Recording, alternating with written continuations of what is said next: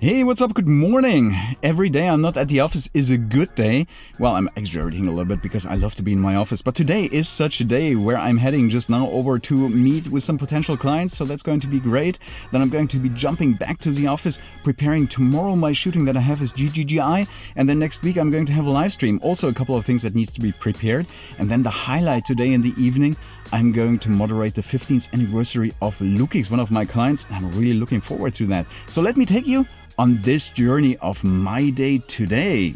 I announced already before that I'm going to have a very nice meeting, and as you can imagine, the meeting was great.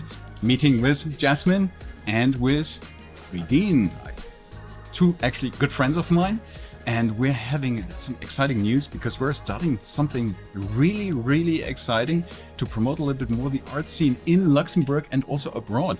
And I must honestly say, Jasmine, she is clearly an art expert, and she will help artists to become more visible, galleries, and so much more.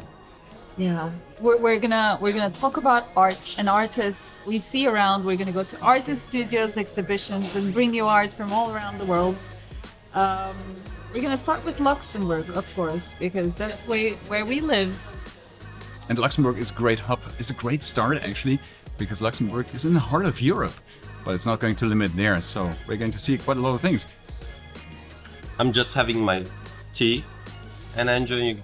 The tea is already empty. Yeah, indeed. Can I have one more, please?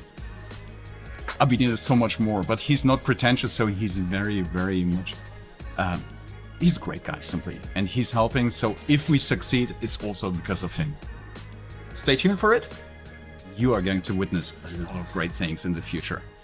So that's what I definitely love. You create synergies. You have a meeting, you meet with people that you partly know already for many years, and all of a sudden something completely new unfolds and gives you new perspectives, new ideas, and so many thrilling opportunities.